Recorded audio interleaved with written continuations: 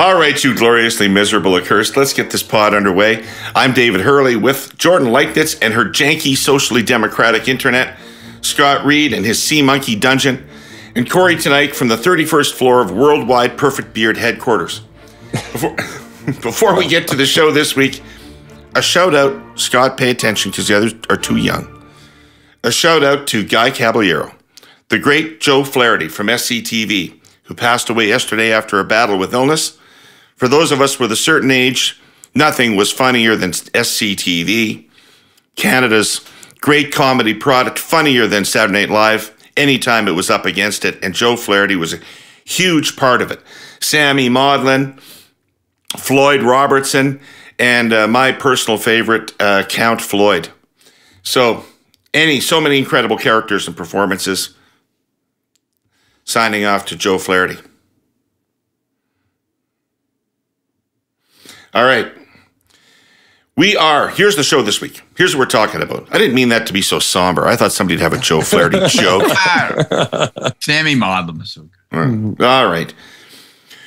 We're T-minus 2 weeks to the budget, and the Liberals are on the offensive. We'll talk about that. Our cursed clipping is from Douglas Todd, writing in the Vancouver Sun about Pierre Poilievre building all kinds of support in British Columbia. And then we'll do an early look in on the provincial races in Saskatchewan, New Brunswick, and BC in advance of their elections this fall. Finally, Gordon arrives with the call for our Hey Yous. All right, so let's get to it. You group, you don't seem very chatty this morning. Nobody want to talk about Joe Flaherty, so I'm not going to ask you about your fucking Easter weekends. Right? Lots of ham. How was yours? How was yours? Mine was great. I was at the cottage, and as always, we had our annual Easter tradition with the Mahoney family where they come over with scalloped potatoes and coleslaw and a bunch of shit, and I've cooked a big-ass ham, and we eat, and then we sit down and watch Jesus Christ Superstar. This is our tradition. I was there 1 year for this. Every year we watch Jesus Christ Superstar. What's the buzz? Tell me what's happening. I mean, I hope it's a sing-along. Oh, yeah. Well, it's coming back to Toronto. I think it's they've got a production that's about to start. I'm telling you, it's good. Tim Rice wrote his ass off on that show. It's great. Not as convinced. No argument there. I'm more of a Godspell guy myself. That is lame. I like hippie Jesus. Take your day by day and fuck off. Still checks out. All right, let's talk politics.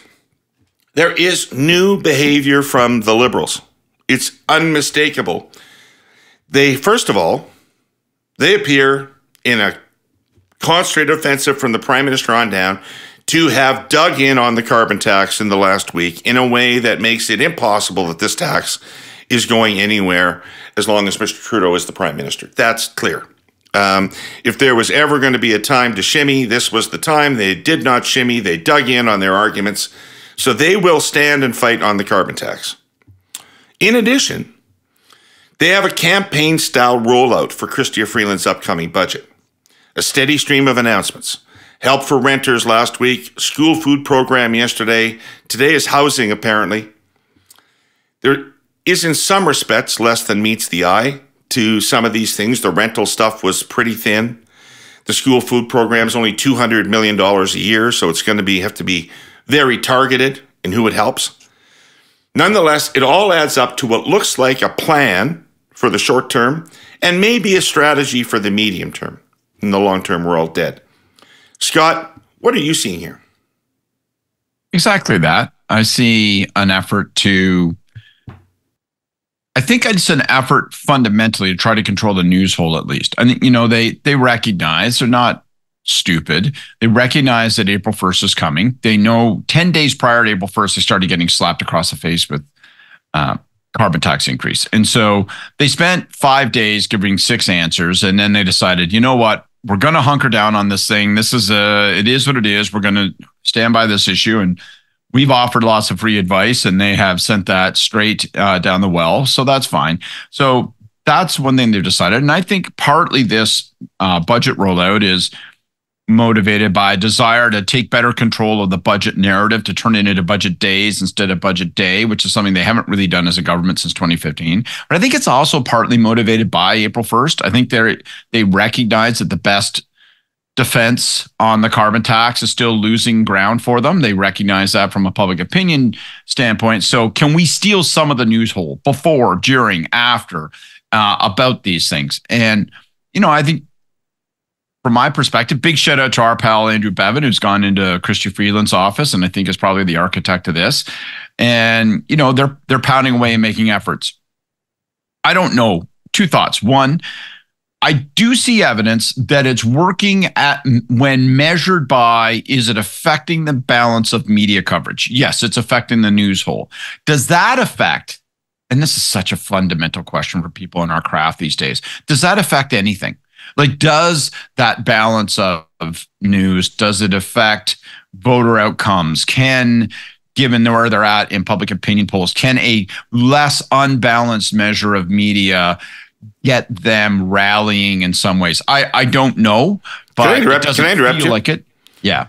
There's a great podcast episode on the Axe Files. Friend of the pod, David Axelrod, recently did a pod with Karl Rove and David Plouffe. Now, they are the two geniuses of modern American politics. And they were super interesting. You have to be really interested in the granular nature of campaigns for this pod to appeal to. But if you are, listen to it. And germane to your point, David Plouffe essentially says that if your ideas, if your message is not living organically on social, it does not exist. And I think that's a challenge, obviously, for them here. So I think that they are, in the sense that they've been bombarded with an unpleasant and unremitting news hole for a long time. They're affecting that. But whether that, in fact, alters their political circumstance, voting intention, all of that remains to be seen. And let's be honest, I'm shaving it a bit. It's probably not very hopeful. The only other thing I would say is that I've been just as interested, and Kory and I disagreed about this the other day. I've been just as interested in who they're, at least so far, their planks that they're announcing seem to be directed at. They're almost all directed toward a youth demographic. By the way, they're mechanically briefing media on what they're doing, which I like all that, like saying, hey, this is what we're doing, so please take note, creating a rhythm of coverage as a consequence. They're briefing spinners and folks out there, stakeholders, all that kind of stuff. And what they're briefing them and saying is, we're focusing on MZs. We're focusing on these millennial Zeds, and we're going after these folks because we believe that it has a positive effect on them, but we also believe that there is a significant Venn diagramming of their mums and grandmoms, and that it captures them because their anxieties, do I have a place to live? Can I ever afford to buy a home? Those things are the anxieties of the mums and grandmoms. Men, of course, don't give a fuck about anything. They don't. Men don't care about their own children, right? So, but and I guess we'll see. I don't know, but you're the public opinion researcher, David. I've never seen evidence that generational leak argument. I mean, it makes intuitive sense. I've never seen evidence of it in action. I've actually never seen that thesis proven. So we'll see, but that appears to be what they're doing. And it feels to me like it's a little bit more defensive. It feels to me like they're trying to hold the line on the NDP as opposed to going and stealing back votes from the Conservatives. Well, the alternative way to get votes from older female votes from the Conservatives is just to run a goddamned ad that tells people that Poilievre's going to take your pensions away. He's going to raise the age of eligibility to 67 or higher, and he's going to work with Danielle Smith to kill the CPP. That's what you say to get older women back, right? Jesus Christ! Everybody who wants to work an extra $9 and get an ad, though. Everybody who wants to work 2 more years before retirement, raise your fucking hand. I promised you a different, pithy, 4-word metaphor this week, hurly-burlyites, and here it is: skin in the game. Heck, all of us have probably used that phrase or felt the responsibility embedded within it. It's when you have an investment or a personal stake in a thing, leading to an outsized interest in its success. Our presenting sponsor, TELUS, has always believed it's been the key to providing Canadians with the highest quality in our internet networks. They've lived that belief, making generational investments to connect us for decades. In February, TELUS made a compelling presentation at CRTC hearings looking into options for mandating wholesale wireline fiber to the premises. The question? how to do it in a way that best promotes competition, giving us choice and affordability. Two models are under consideration. One, aggregated access, which allows wholesale resellers to simply lease space on an existing fiber network, ride those lines without investing in any network components or connection points to a town or region. And two, disaggregated access, which requires resellers to invest in and maintain a portion of the network, to have a little skin in the game by building new and more connection points to the communities they serve. The result is a tangible commitment to their customers through investment in new facilities and improved flexibility, reliability, and resiliency in the network by building those connection points, which reduces single points of failure. Oh, and it's also consistent with the CRTC's own recent MVNO framework that requires upfront investment to tie mobile network resellers to a community and its customers. Skin in the game, proven time and time again to do wonders for commitment, responsibility, and successful outcomes, Hurley-Burleyites. In this case, driving the most sustainable form of competition while keeping our network quality at a world-leading level. Anyway, Kory, they succeeded, I think. If their objective was to win the day, say yesterday with the food program, they didn't, because the carbon tax still is a huge daily sucking up oxygen story. They muddied the story yesterday, like they got into it. So there was the carbon tax story and there was their story about school food. But boy, it's a tough environment for them to get a message out. Yeah, especially if the test is what you just said from about having a message live organically on social media. Like the carbon tax has spawned a million memes. Like it may be bad for the real economy, but it's incredibly good for the meme economy. There's a lot of stuff out there on that, and a lot of people talking about it. I'm sure we've all encountered it in our daily life in anecdotal ways, but. But if you think of what was animating political conversations insofar as there were any happening over the Easter weekend, I'm going to suggest that the school lunch program was 1% of the conversation, if that, as opposed to the other 99, which was carbon tax. So, I think. It's a valiant but futile effort to paper over that with a little bit of jazz hands and press conferences. I do sense, though, and I don't know, maybe Jordan, you can jump in here. I do sense, though, and I just want to lay this out as a positive, but if you don't think it is, then rebut it, that at least I am seeing something coordinated that appears to have had some thought behind it as a plan, a coordinated offensive. It may or may not work, but they are trying something, right? Sure. Yes. And I struggle because I too wish to give cookies for what is really a baseline modicum of political communications acumen here. But I think this also speaks to a little bit how the standards have slipped in terms of what this PMO is viewed as capable of delivering in terms of communications, cohesion, and planning. Like this is, to me, this is like a pretty basic pre-rollout type thing. And I think probably 5 years ago, it might have been quite effective in terms of actually trickling down and reaching voters without paid behind it. But we're not living in that time anymore. And so I think that, to Scott's point, it's correct that they carved out some space and earned media to counter program to the carbon tax stuff around April 1st. You can definitely see the necessity of doing that coming up to a long weekend. Like, we know everyone went home and had these conversations. So you have to find a way to be in there somehow. So yeah, I think that they did grow some space in the media for that, but I really struggle to see how this actually connects with voters. And I guess I've got two real concerns with what they're doing. And to be very clear, like I think we've all been in a version of that meeting, right? Like I need, give me 5 announcements that, don't cost a lot of money, and we can bam, bam, bam, roll them all out, right? But there's a couple things I think that pose a challenge for the government with that. The first is it's a bit of a fire hose, right? So you've got, they're out in housing, they're out on school meals, they're doing childcare. So they're a bit all over the place in and obviously they want the connective tissue there to be affordability, but it's you're not digging into one thing long enough to have it really stick as a firm narrative. And the second thing is, and this is maybe like a particularly liberal sin, but this is really, it's all small fucking ball, right? Like this is, and I'm gonna pick on the renters announcement because I think it's maybe the easiest one to do this with. But look, okay, your rent should count towards building your credit score. Okay, sure. I am forced to consider whether these folks have actually met a renter today who is struggling. Like their issue is not that they can't build up a sufficient credit score to afford a mortgage.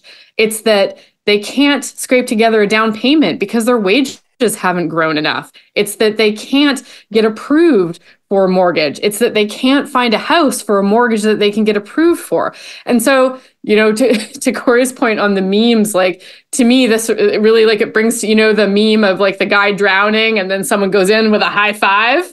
It was like a little bit like that. And so sometimes with these announcements, like when you go small, you actually risk underscoring that you don't get the problem. And so I think that on the housing one in particular, to me, it was a little bit weird because you have Fraser out there who's been doing a lot of the legwork over the last 6 months, talking in very large terms around supply issues, around generational change, around, like getting elbows up and shoving things around in a big way. And then you're coming out with like these like teeny weeny little shitty like adjustments on the fringes of what people actually view as the problem. And so I didn't love that. And a lot of it to me just, and maybe this is a particularly NDP criticism, but it also just smells a bit like a deathbed conversion on some of this stuff. Like the school meal program, don't get me wrong, I'm all in for it. It is excellent policy. I don't think you're going to find anybody who will argue with the content of it as a policy. But it's also something that has been a liberal commitment for, depending on who you ask, since 2019 or 2020. Like, they could have pulled this off the shelf at any time. And so to suddenly sort of view the urgency of it now, I don't know, well, I'm not sure that it really impacts people beyond this weekend. And I think we're actually seeing a strategy that was really focused around how to counter program against April 1st. And I don't know that we'll see a whole lot of it continue past budget day. Just to kind of double down on some of that, like, we've talked about this before about the narrow casting of some of these initiatives. And I'm not going to talk about the policy of it, but just the politics of it. They're too narrow a band of voters. Like, you can say whatever you want on a policy basis about a school lunch program, but you're talking about a small subset of a small subset of a small subset of families affected by that. Whereas the carbon tax touches every single life, like it touches everyone in the country. And, there's been a lot of kudos given to Fraser on housing issues, but the focus has overwhelmingly been on renters and income tested, rental properties, low income housing. That is not how, in my view, how you reach out to millennials. All the research I've shown is they are renting and they don't want to be. So the rental stuff is just another sign that you don't get me, bro. And and on the means tested portion of this, I think a lot of people don't feel they'll ever qualify for that. So it's like you have a housing strategy that leaves out the people who are most affected and most likely to cast a ballot on the issue, which is why I think Poilievre is continuing to trounce them on that issue. It's the wrong solution from a political standpoint, in my view, because it's narrow cast to a group of people who are marginal voters at the best of times, and not significant enough in terms of the size of the electorate to really bend the curve in the way they need to. This conversation.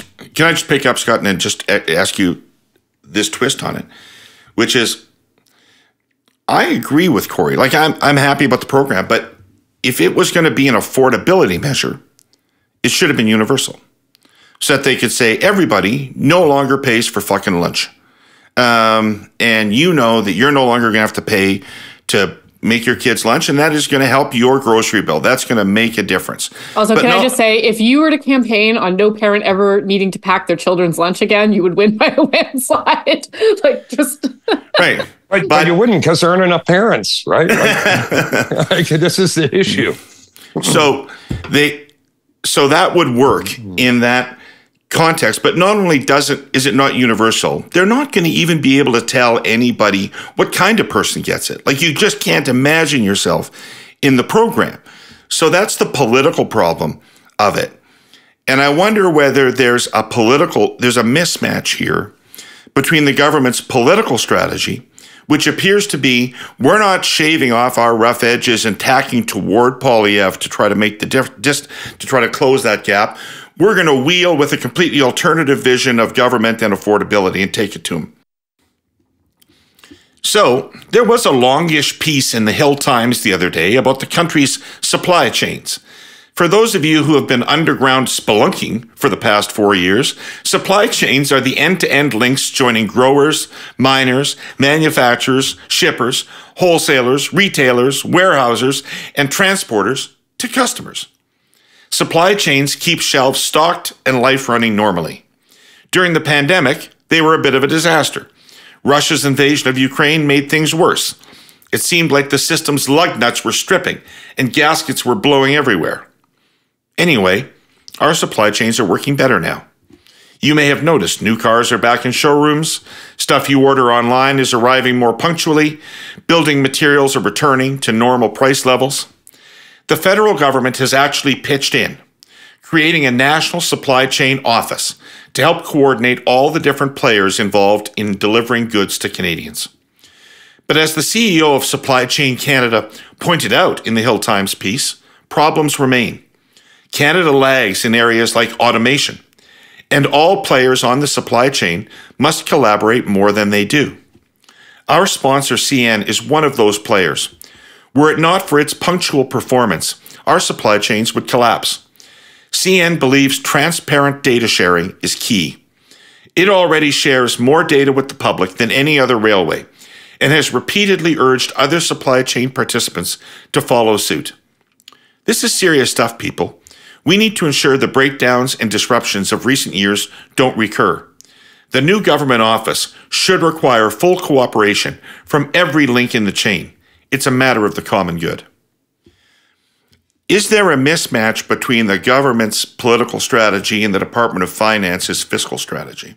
Yeah, of course there is. That's exactly what I was going to say in reply. I mean, the challenge is that you can't make these programs universal because you can't afford it. So they're 9 years into government and they're operating under a heavy set of constraints. And so they're saying, I can't make these things universal so that they actually work for me politically. I can't advertise them so that with partisan money, because I don't have it, or if you had to believe some people, they don't think it's wise now. And I can't advertise using government money because I passed a piece of legislation basically tying me to a fucking chair that's been hurtled toward losing an election. So they have to operate within these constraints, and therefore it's give me the best possible earned media strategy with this combination of policies that allow me to try to tell some kind of story, to either compete with the carbon tax or to get agency on their own. But, and so their answer to Kory is, Kory, you're wrong, right? Their answer to Kory, because of the constraints, I would argue, is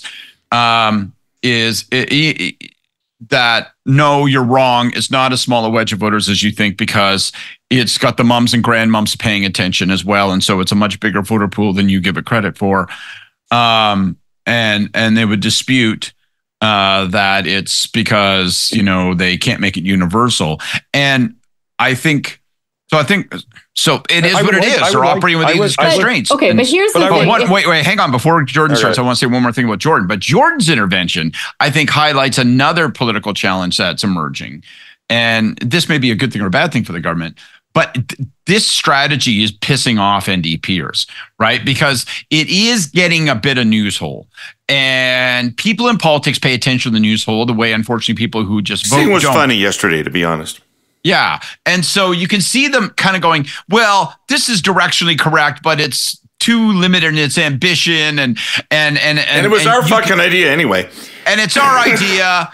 And he's right about that. And so you can feel that strain. And, yet he's going to vote for the budget, right? So like you end up in this world where you're starting to feel the tensions between the NDP and the Liberals really starting to surface, because as they try to pursue that strategy with the constraints that you're talking about, David, of sort of giving an alternative thesis to Poilievre, albeit one that may not get heard by any voters, who is hearing it is their NDP partners in the CNS agreement, and they're fucking pissed about it. So it's funny to watch all that unfold. I just don't know if it changes a darn thing is the problem. Yeah, I mean, I guess to that, I was going to say, I think that sometimes with these things, like you also run the risk, for example, if you are that hypothetical voter that would be swayed by these announcements, like, why wouldn't you just like want the fucking real thing with the NDP, right? Like, do you, if you are voting on things like school lunch programs, on deeply expanding childcare, on real help for renters, like if those are your issue sets, then I think there's going to be a strong pull for you to look at the NDP and not necessarily to invest in the Liberals again, as the vehicle for this. But I got to steer around. You're sorry. That is bang on. That is bang on, and that is why when this agreement breaks up, the Liberals need a fucking killer wedge with you guys. Yes. Need a killer wedge with the NDP that justifies that breakup, because otherwise your logic is impeccable. Well, the NDP has been on the receiving end of it for many years, and it can flip the other way around. It can, but Singh is still the leader, and I don't know how many people will swallow that pill. I still think somebody needs to pull the bullshit alarm desperately right now, because I'd like to meet the parent who's really excited about the prospect of their son or daughter living in low-income housing and having to use a school lunch program, and how somehow these policies are going to compel them into voting. I think you overstate it, because I think that while it's true that nobody is excited about the idea of living in social housing, people do believe that the federal government has a role in solving this problem. But where I think that the Liberals got this announcement wrong is that it doesn't meet the scale. It doesn't like, it meets no identified need, right? And it doesn't respond even to the feeling that people have if you're a renter and you feel like you can't get ahead. It just kind of reinforces the insult. I think the problem, though, for millennial voters is they can't afford to buy a house, and saying you're going to build more rental housing or subsidized rental housing for the lowest income people is just tone deaf. It's a problem that they're not talking about. Like, they're talking about more supply generally and bringing housing prices down and having interest rates come down so they can afford to have a mortgage. And that I think you're directionally right, but sometimes you've seen. I would just say in your articulation of this point, which gets made often, I do think sometimes you're a little dismissive. It's a little bit like you like chicks in high heels and nylons. Everybody must like chicks with high heels and nylons. That's got to be everyone's fetish. Not everyone's fetish is a McMansion necessarily, I'm going to say that when it comes to school food, I have polled on this. I've worked on this file to give a conflict thing. I've worked with the Maple Leaf Center for Action on Food Insecurity. And so I've polled on this subject, and I know that it's going to be very, very well. The concept, I'm going to sound like an economist on the carbon tax. The concept of a national food program is very popular. Whether this program is very popular is a different matter. But I understand the temptation, right? Like, I think it's good. Like, you go out and the obvious thing is from the Liberals' perspective, it's okay. Let the Conservatives argue that we shouldn't feed children, right? So I think that on that level, it's fine. But I think that whether it's going to actually move people or whether there's that sense of credibility behind it for voters who are genuinely motivated on this issue, I really question that. Well, it has to be, there has to be some intersection with the practical reality of people's lives, I think, for any policy measure to really move votes. Like, there are things that are motherhood and apple pie. Who's going to be campaigning against, meals for kids at schools who can't afford to have one? Nobody. That's who's going to be Poilievre also fighting voted it. against Nobody. the proposal already. So, All I mean, there is a case being built because there. he voted against the budget. Okay, sure. Yeah. All right, Yeah. but okay. Well, That's fair game. Good. No, luck with apparently there was a private member's bill Yeah, it was in a specifically private on member's this bill. that he voted. Okay. against. Yeah. Great. It's the end of time. It's the end of times now, Kory. It's. I don't think this is. I trumped you with that going to private be- member's bill argument. That always wins elections. Yeah. Well, it's almost as good as the notwithstanding clause being rolled out in a debate. I mean, listen, right? many private members. Some honorable members.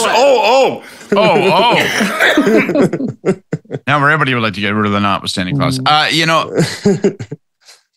I just spare a tear or a shed of concern for the people stuck in a goddamn dingy 1988 decorated boardroom in Langevin who are nevertheless demanded of to produce some kind of communication strategy that creates these fault lines, that generates earned media, but that doesn't spend substantial amounts of money and doesn't require advertising support. I mean, at some point, you got to have some human kindness in society that feels bad for those people. What the fuck are they supposed to come up with? It sounds like the script for the next drones. Tom Let's Cruise get drones. Mission We'll Impossible drop movie. messages on people's heads. With a global push to phase out fossil fuels while meeting increased electricity demand, there is a growing recognition that, while we need all sources of clean electricity to meet climate targets, there is no achievable path to net zero without nuclear power. Canada was one of more than 20 countries to sign a ministerial declaration to triple nuclear energy by 2050, recognizing the nuclear industry's importance in achieving global net zero targets and keeping the goal of limiting overall worldwide temperature rise to 1.5 degrees Celsius within reach. Today's podcast sponsor, Bruce Power, one of the world's largest nuclear generating facilities, located in Tiverton, Ontario, is uniquely positioned to help Canada achieve its economic and climate change objectives between now and 2050. In coordination with the ministerial pledge, they joined 119 other nuclear industry signatories active in 140 countries worldwide in signing a net zero nuclear industry pledge to help achieve this lofty goal. This pledge is part of Bruce Power's ongoing commitment to support future clean energy targets by renewing its fleet through its life extension program and major component replacement projects, and investing in increasing net peak output from its existing assets. Because there's no net zero without nuclear. We'll check in with the Liberal offensive next week and see how it's doing. Let's move on to our next topic, which is from the Vancouver Sun. Douglas Todd writing about Pierre Poilievre and the Conservatives in BC, and he says, it wasn't a scenario normally associated with Conservative Party leader Pierre Poilievre. Encircled by dozens of First Nations leaders, Poilievre was the focus of attention and respect at a ritual-filled gathering this year at the Vancouver Convention Centre. The event, one of dozens Poilievre has held in BC in recent months, drew little media attention, but it was significant for the chiefs, who gave Poilievre symbolic gifts. It was their joint announcement of a First Nations proposal to directly collect taxes from industry. The good vibes among the group of First Nations leaders resonated with more far-reaching polls, which show the Conservatives far ahead of the Liberals across the country, and especially in BC. In the next election, they're poised to reduce the Liberals to a few ridings from their current 15 in BC. A March Abacus poll showed Poilievre's party at a whopping 27 percentage points ahead of the Liberals in BC and 22 percentage points ahead of the NDP. Analysts at 338canada.com, who amalgamate publicly available Canadian polls, projected this month the Conservatives would win 27 of BC's 42 seats. That would be a gain of 14. The party is also in 4 more toss-up BC races. Meanwhile, the Liberals, who are clinging to a minority government because they have support from the NDP, would hold on to only 3 BC seats, 2 in North Surrey and 1 in South Vancouver. That's a drop of 11 ridings. The NDP is predicted to maintain 6 seats and lose 7. Wow. There. Just watching Jordan's face for a minute. And Kory, can you explain to us what's going on in BC? Well, I think we've been talking about what a lot of those things are. I think carbon tax is driving the numbers there. And I think we're going to be chatting a little bit about provincial races too. And I think it's playing out there also. But, I think the fundamental problem is you've got too many parties swimming in the same pool of voters, and that pool of voters is too small to support one party, let alone 3. And they're seating, 65% of the electorate on certain issues like carbon tax to the Conservatives to hold on their own. There are not enough people in favor of some of these banner projects or policies for the Liberal Party to support them doing well. And I think at a fundamental level, it's that simple. I think the stuff with outreach to First Nations in BC is very astute, and I think probably good policy in terms of trying to get more First Nations buy-in to resource development projects and other projects. I think they're a critical part of the economy in lots of the country, but particularly in the north, particularly in Western Canada, and particularly in British Columbia. So, trying to find a way to create better partnerships there is something that Conservatives have struggled with historically, and isn't going to happen without, a very determined and prolonged effort, which is what I think you're seeing. So, and I think there are political rewards for that too. So, but I don't think the drivers are hugely different in British Columbia than they are in Ontario, than they are in Atlantic Canada in terms of carbon tax crowding out most other issues right now. One of dozens of meetings of events he's had in BC in recent months. He's out there a lot, eh? Well, you can say there's no path to victory without Quebec for the Liberals, and that's true. But I think it's equally true there's no path to victory for them with British Columbia. Well, Scott, I was fucking proud of what we were able to accomplish in British Columbia when Paul was the leader. We won among the highest seat in the election. We lost. We won one of the highest seat totals Liberal Party's ever had to that point in BC. But when Trudeau became leader, he supercharged the Liberal Party in BC. He took it to a different level. He had a real personal following in BC. He was personally very popular, and he was seen as somebody with some connection to the place, reinforced by ads in 2015 that showed him running the Grouse Mountain and all that kind of stuff. But,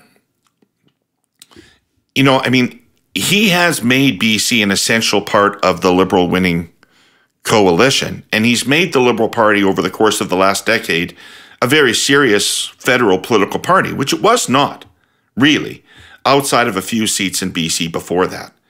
So this is quite tragic if this is going to happen, that we get wiped down to Surrey. Yeah, I agree, and I do think it's an unremarked upon accomplishment of his political time in office that he's made the Liberal Party not just competitive, but a winner in BC in multiple elections, and that's something that defied so many others. And yes, he had a personal connection, and that got marketed, and so on and so forth. But fundamentally, we're telling the same tale here, right? You've got the wind at your back. You're on the right side of time for a change. You appear to be the downbound train that's gathering speed, and people are congregating around you, and people are making calculations about whether they want to be with you and not be with you. And so, I don't know. I don't have a lot of insight other than it's a good time to be Pierre Poilievre. Like, when you're in that situation, when you're on the right side of time for a change, like, piss turns to scotch and shit turns to chocolate, and everything just breaks your way, man. And, that's... I know there's a chorus in the background going, it's peaking too early. He's peaking too early. It's too much scotch. It's going to turn back to piss, but, we'll see. Let me ask you a straight up question. If Aaron O'Toole had been allowed to remain on as leader of the party and was the leader of the Conservative Party today, are they in better shape or worse shape than they are right now? Or are they the same? Is it the same? Are you asking me? Anybody. Worse. They're worse because I think the sharp contrast on carbon tax is what is the wedge that's being used to drive a message on affordability issues that's resonating with people. And we'll talk about this in my Hey You a little bit, but there were a lot of conservative policy wonks, economists, and so-called clever people who are good at everything except winning elections, who had advocated to support a carbon tax. And this is the famed solar-powered blender that our friend Jenny talked about a lot back in the O'Toole election campaign. So, I think so-called clever blender people. Yeah. So, I don't think they would be doing better, and I think it's because of the clarity of that messaging, the clarity of that wedge, and I think just the obvious political math that. When you have like a 50-50 issue, which, when you minus out the people who don't care is basically what carbon tax has been over time, you want to be the party with 100% of the 50%. You don't want to be one of three other parties dividing up that 50%. There is no future in that from a political standpoint. And you've got to establish those wedge issues, and you got to make sure you're on the right side of enough of them to create a frame where you can win. And I think that's what Poilievre has done. And so, yeah, I don't see things being better on the other side. Anyway, Jordan, we're going to get into this more in the provincial thing, but these are terrible numbers for the NDP too. I mean, Scott and I have been moaning about the sad numbers for the Liberals, but I mean, for the NDP to lose half their seats in BC, it's a bad day. And according to the model, Singh's on the bubble. Yeah, I mean, his writing's not that matters. He's not going to be the leader after the next election anyway. So, well, I mean, his writing's he's got some potential splits there for sure. But look, I think I don't like these numbers at all. I think it's good that we're a ways off from an election.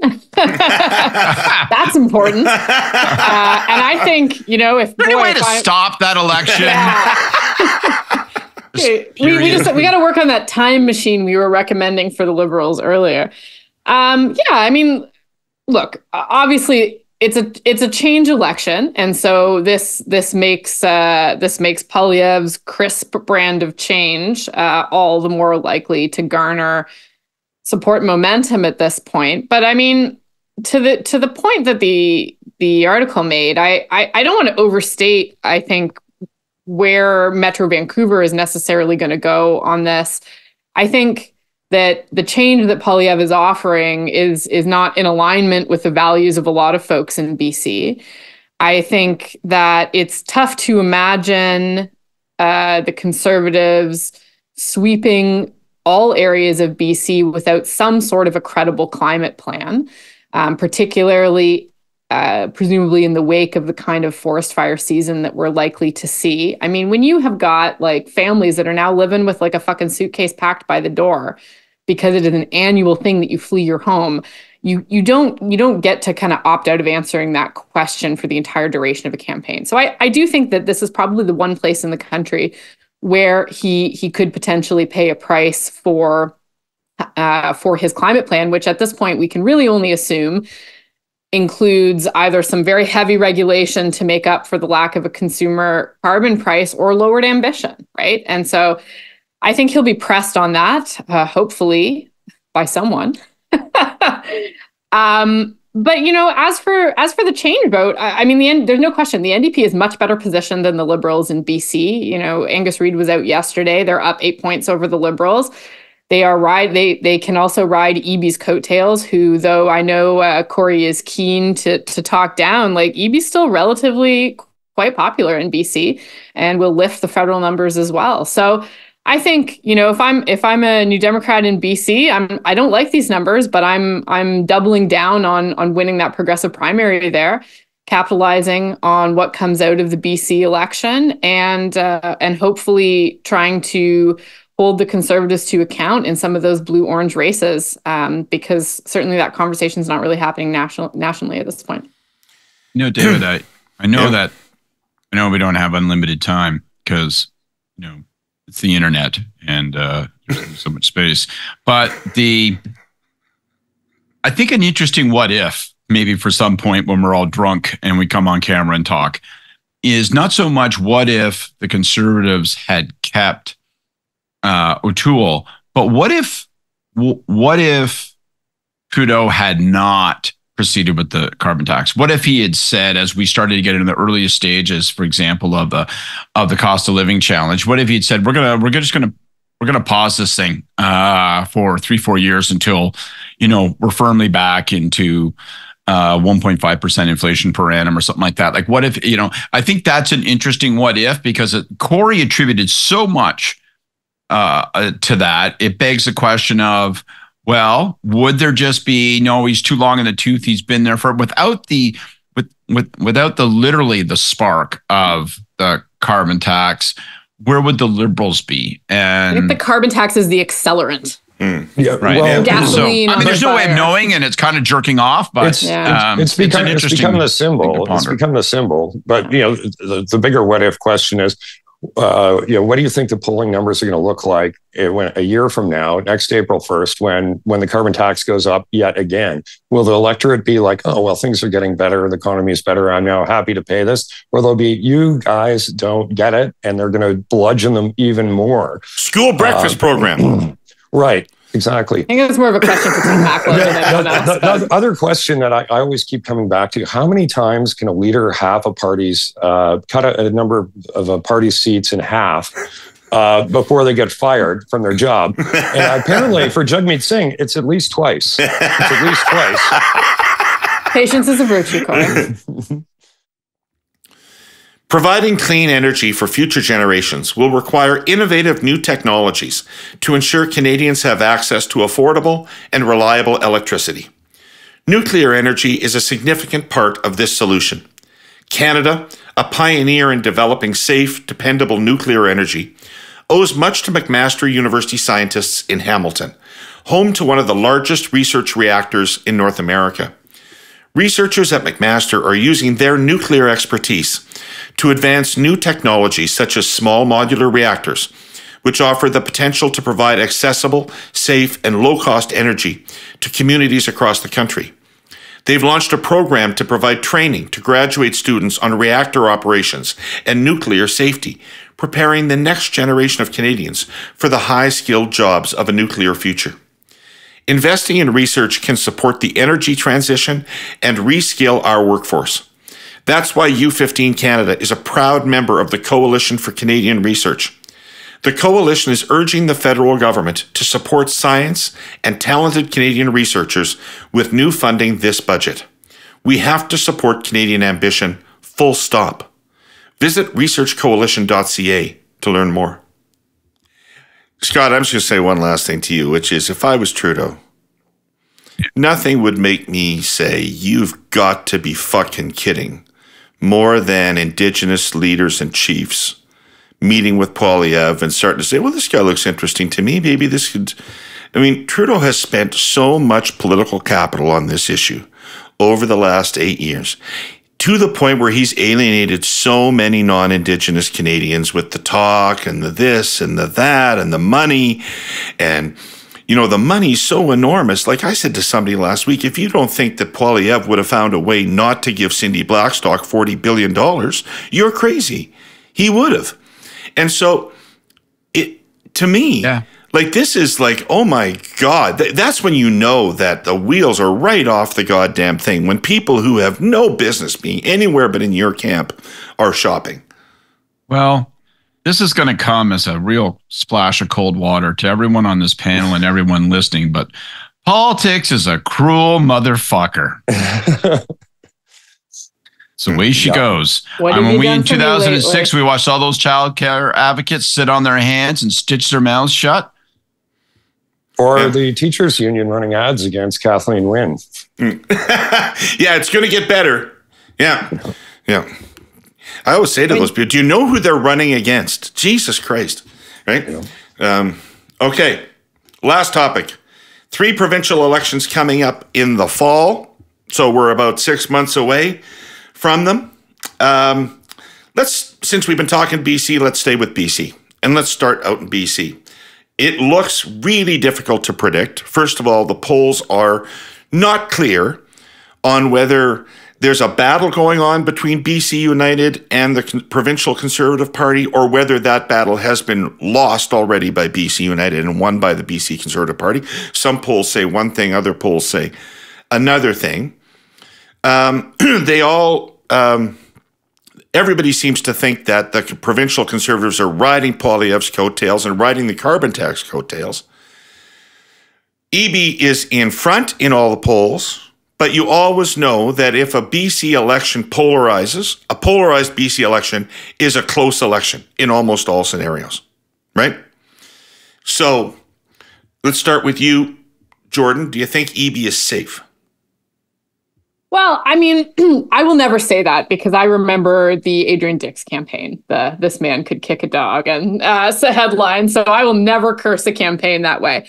So I wouldn't say that he's safe. I think he's in a solid position. I think he's doing a lot of the right things.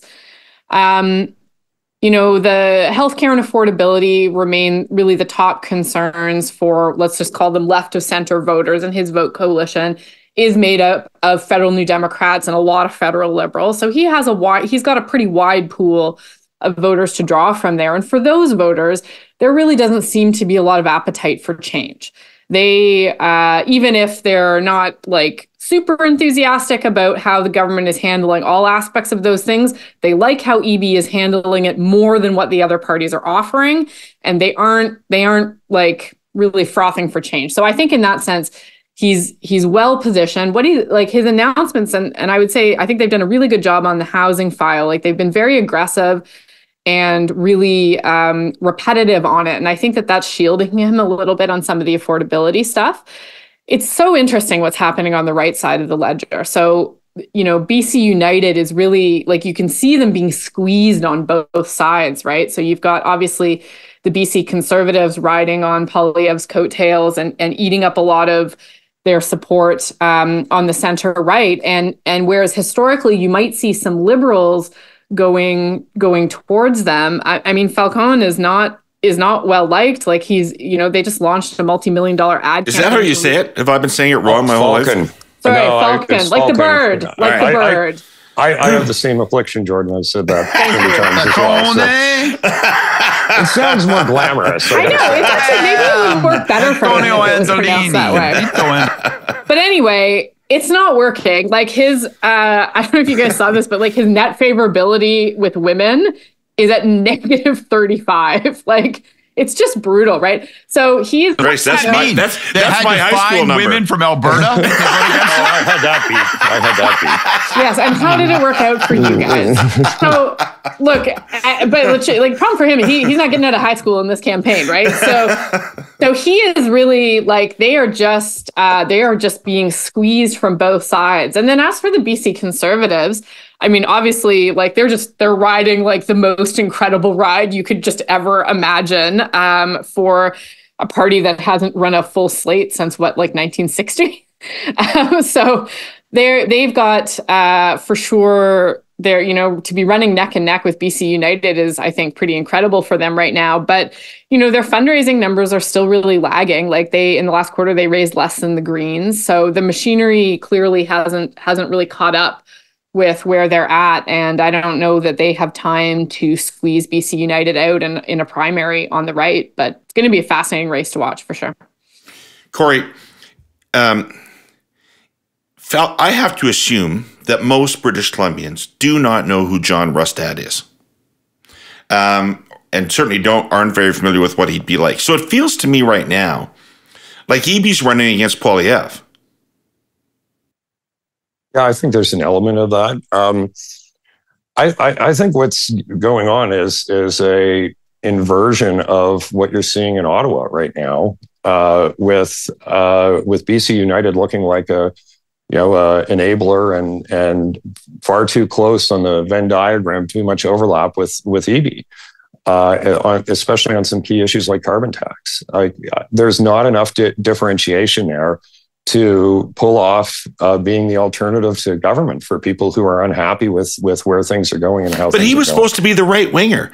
Like he ran against Clark, and that was the argument back then. She's a fucking liberal. I'm a conservative. right? Yeah, but those are words. You gotta bear that out with some of the issues that you're putting in the window and some of the things that you're talking about. And I think it's less riding the coattails of Poilievre for the BC Conservatives and more riding the same issue set and having much clearer fault lines and delineation between the parties. It's much easier to market something that's different than just a subtly different shade of the same color. Like it's pretty hard to do that. I think the candidates and the money tend to follow momentum, especially in provincial politics, and I would say especially in BC politics, which has reversed and thrown out parties and had them obliterated and a new party come up. Like this is a routine part of the history of BC politics in the same way it is in Quebec. So I would never bet against the chances of a big surprise, especially when you look at the underlying numbers on right track, wrong direction, overall happiness with the provincial government. There's a lot of things that would be keeping me up at night in those numbers if I were Premier Eby.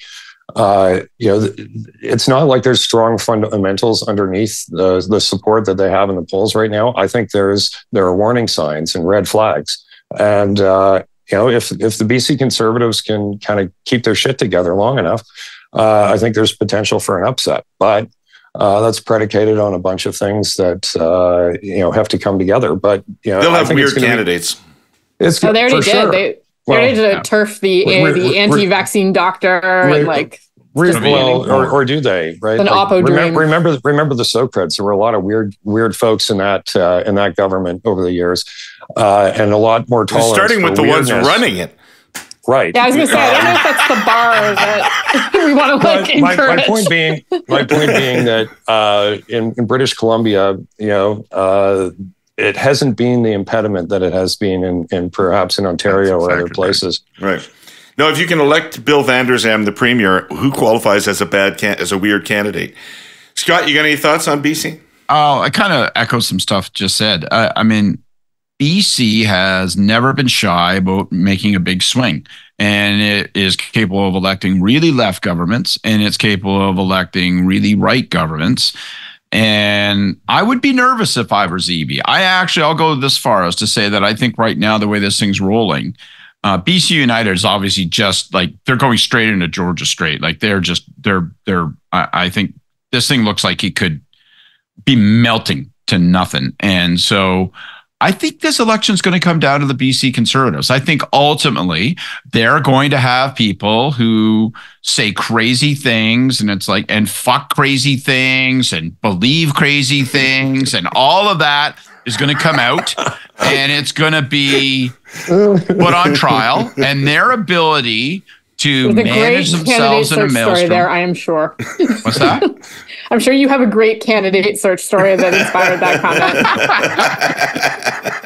comment. Maybe more than one. And so I think they're going to find themselves in this maelstrom. I think they're going to find themselves with wind at their back, and they're going to be rising in the polls. And Eby's going to be scared. And I don't think it's going to come down to Eby. I think it's going to come down to the Conservatives and whether or not they can manage the inevitable test of, can you manage your crazies? Can you handle your crazies? Can you look like you're professional enough in a short window to get through to the finish line? Like, I actually, there are ingredients for that kind of race. And it may come down to advertising on the part of Eby in the last 6 days of the campaign that says these people are just like that too much crazy. And then BC will tell us whether it's willing to buck or accept that trend. I don't see any evidence that the carbon tax issue is playing any differently in BC than it is anywhere else, despite the fact that they have their own tax and they had it for a long time. And I mean, one very direct impact is that it's blowing up Falcon. Right? It's a monster. In addition to his lack of charisma, it's a barrier to him being taken credibly as a center-right leader right now. And I actually think it's interesting because you do have this Eby Poilievre fight that's really been set up. And I think Eby's been playing that in a really interesting way. Like he's not buying Poilievre's frame. Like he's definitely sparring back with Poilievre. But the BC NDP is not like, they're not wedded to the carbon tax. Like, these are the guys that ran the OG Axe the Tax campaign in 2009, right? So they have a little bit more ideological flexibility around the tools on tackling carbon pricing than I think many other provincial sections of the NDP do. And so I would be surprised to see them entirely cornered on that issue. I think they'll go where they need to go on that. And I think that actually that fight may not end up being as fruitful against EB as some are hoping. Excellent. Well, he would have to back away from it. I don't see any signs of that. We'll see. It's tax season, and even politicos can agree doing your taxes isn't that fun. But according to a 2020 study, more than 2 million Canadians miss out on the rebates and credits they're eligible for because they don't file a tax return, leaving $1.7 billion on the table. There are many reasons that could prevent someone from filing. Cost shouldn't be one of them. If you've been listening for the last few weeks, you know what's coming. Wealthsimple has a simple solution. You may be waiting until the 11th hour, but millions of Canadians have already submitted. Nearly 1 in 5 net filers submitted using Wealthsimple. 1 in 5. For good reason. Wealthsimple makes filing easy, accurate, and affordable. In fact, you can file for as little as $0. That's right, zero. No cost. But you'd be surprised how many people pay even when they don't have to. Why do people voluntarily pay for something they could get for free? Because they're happy. Imagine a happy person who just did their taxes. It's another example of how Wealthsimple is changing the game. So don't forget, do your taxes and stay tuned for more from Wealthsimple. You know what? We're at an hour, and just out of consideration for our listeners, I'm going to call it a day. Let's leave Saskatchewan and New Brunswick to next week. We'll come back to them. At least Saskatchewan is sadly a relatively short conversation. So let's pull this thing together with Gordon Pinson asking for our hey yous. Ladies and gentlemen, please return to your seats. The hey yous are about to begin. All right, who wants to start? Well, I could go because it builds on my last comment around carbon tax. So my hey you is going out to the federal Liberals this week. Just so much free advice for you guys. Like, I'm sure you love to hear it.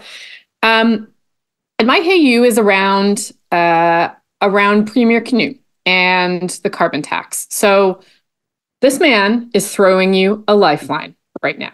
He is taking you at your word. He is going to present his own plan to get Manitoba off the backstop, presumably that will meet an acceptable level of ambition in terms of climate change. You should be hugging him. The response from the PMO should not be awkward, frosty silence. This is actually what you would want to see out of prairie premiers. And so for the life of me, I don't understand why you're not pouring a little bit of enthusiasm into that relationship right now, because this is the absolute best outcome that you could hope for a prairie premier on this issue right at this exact moment. So that is my hey you this week. Why do you meet with him? How often do premiers meet with federal opposition leaders? Yeah, I think it was smart to meet with them. Like, you can't look scared of it, right? And for sure, there's a lot of. Well, it was a huge win for Poilievre, that meeting. It was a massive win for Poilievre. Yeah, I don't think it was bad for Canute. I think that there's overlap for sure between their voters. And you need to be able to say that you've had some dialogue. This issue is playing out in a big way in Manitoba, and Canute had to get his arms around it. And I think he did that really effectively this week. I think he took up a space that has been until now unoccupied. I think it's such a stark contrast to what you see out of Mo in Saskatchewan. I think it plays very well for him. He looks constructive. And he's in control. He's in control of that message. He did very well, I think. Yeah. Kory, hey, you. I'm going to throw mine to Sean Speer, who, for those who don't know him, he's a former Conservative staffer. And I think they have a podcast kind of like this one, only without any advertisers and much smaller audience. But Thank you, Kory. Appreciate that. Yes. Look, the thesis that he was putting out going into the weekend is the Ford government are not conservatives, et cetera, et cetera. I would just like to say, look, opinions will vary on all of these things, but what remains constant is that there are a lot of people who are in the pointy head part of the party around these kinds of things, who, if you listen to their political advice, Poilievre would be campaigning for a carbon tax, not against it, because a lot of those same people were the architects of that particular policy disaster, which is defining, not just Canadian politics, but the driving Poilievre's lead currently in the polls. So, I don't know. Maybe there's some version of stolen valor here, where you have people who are in the intellectual side of political parties, who have bold ideas and bold plans as to what you should do on the policy front that are absolutely incompatible with getting elected in the first place and implementing anything. So anyway, opinion noted. Maybe find some people who've had some success running campaigns or winning government, and you'll be more compelling in your arguments. Kashoo. And then again. I enjoyed that. All right, Scott. Well, degree to which that was about the integrity of the participants in a political party. Because I think what Kory's really acknowledging is that he has no integrity and he'll do anything. He's not a real conservative and not dedicated to the cause in an ideological standpoint. But in any event, I'll let that go. That's his fight. My hey you, kind of a thin-skinned babyish.